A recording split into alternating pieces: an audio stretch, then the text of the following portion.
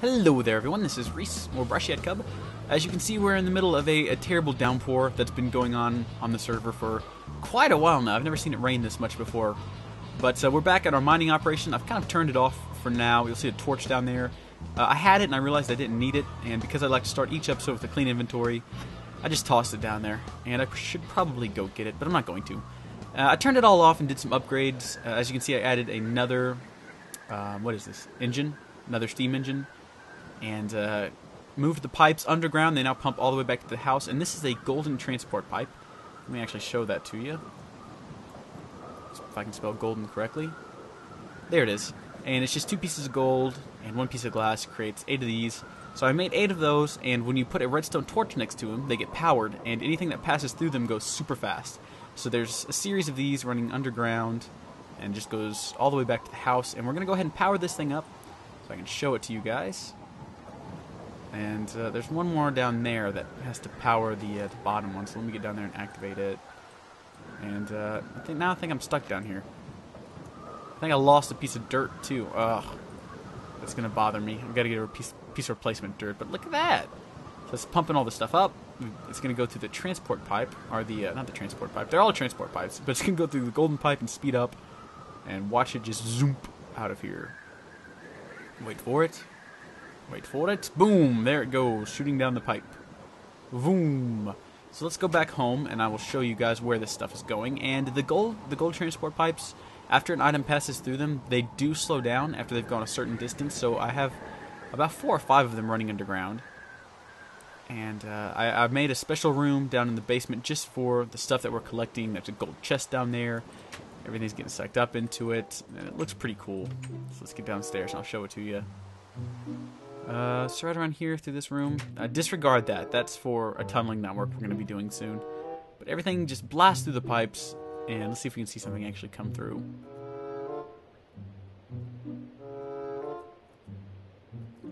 Is there anything coming at all? We got some stuff in here, but where's the stuff that should be coming through the pipes? Uh-oh. Hope we don't have any issues. Oh no, you think we might have a pipe leak? Uh-oh, it's a possibility. Better go check. Better go make sure. Let's see. This should be all we need. Just break a hole here in the wall. Oops. I forgot about that. We're gonna have to dig. Oh, no, look, there's the stuff. There it comes. Yeah, there we go. Now I have to fix all this. But yeah, so that's everything's coming in, and it's running pretty smoothly, I'd have to say. I'm quite impressed with the mining operations we got going right now. Just repair all of this. There we go, just like new. Now there is one thing. Look at that, we got some coal. There's one thing that we need to do to keep this thing running. You'll notice I had it turned off, and that's because it doesn't run when I get off the server, because the chunk deloads and nothing happens. So we're going to build a world anchor and throw it up out there so that will always be running at all times. Now, world anchors used to be really expensive, but they've added some new ones to the game. We've only got 1 gold block, so I'm going to go smelt down some more gold. I actually think there's some upstairs in the macerator. Yeah. They're now much easier to make. There's 2 different kinds. So let's show the kind that normally shows up. If you look at world anchor, this is what you get. It's pretty expensive, you know, you got obsidian, diamond, gold, but now there's a much easier way to make them. And they're not the same, though. They're a little bit different, and I actually like the new ones a little bit better. And I'll show you why as soon as we've got enough gold to actually go do this. And, hold on. Actually, you know what? If this dust is worth the same as the,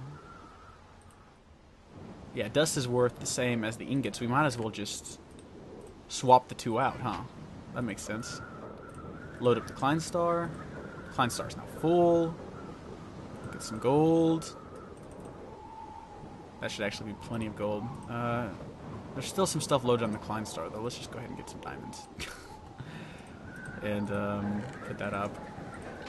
Now, we've got right here a block of iron, which if you've ever made a block of iron, all it is 9 blocks of iron filling up a crafting square, creates a block of iron. We're going to put that there with 4 gold around it, and that gives us a dimensional anchor. So we're going to pull that out.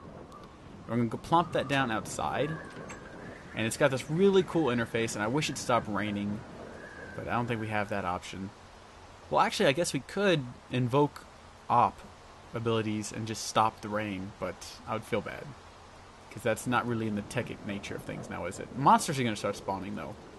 And I did build a little safety fence around the area to keep us safe, but I don't know how much good that's going to do us. So let's just throw this thing down right here, and we can right-click it. Owner's Brushhead Cub. Your chunk unit is 1 area 1 by 1. Only option owners can see this. So now it is now keeping an area 1 by 1 chunk, so basically just 1 chunk, active at all times. So if we left here, the chunk that this block is sitting on would keep going even if I'm off the server. Even if no one is on the server, it'll keep going. We can expand it, though, by clicking this button. So we get 3 by 3 area, a 5 by 5 area. Now, how big is this really? If you want to see how big this is, and this is so cool, hit F9, or not F, yeah, F9, and it'll actually show you what areas are selected within your 9 by 9. Did I pick 9 by 9? No, 3 by 3 chunk area. So this is what 3 by 3 chunks look like. All of this area inside of this inside of the 3 by 3 radius is now active at all times. So I don't think we actually need it that big, do we? Let's see if we can shrink it down. What does 1 by 1 look like? Is this 1 chunk? It actually looks the same size, doesn't it? I'm a little bit confused. Maybe if we just toggle. Let's go back and toggle and see what happens. Off. Refresh. Turn it back on. There we go. Much better representation. So that's fine. That 1 chunk is now keeping our activity over here going. We're gonna go build another one of these inside the house, and so that way we'll have just this thing constantly going and the stuff downstairs constantly filling up.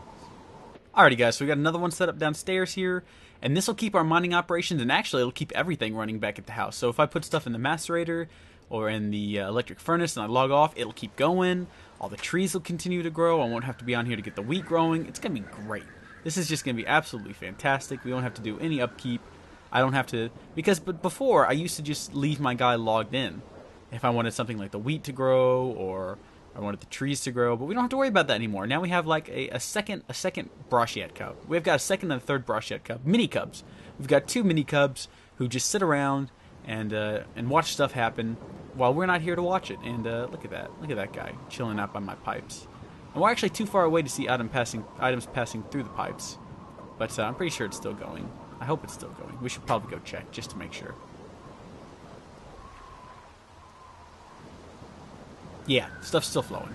So we're good. So thank you guys for tuning in. That's how world anchors work. I hope you enjoyed the video. If you did, please give it a thumbs up. And one more thing before we go.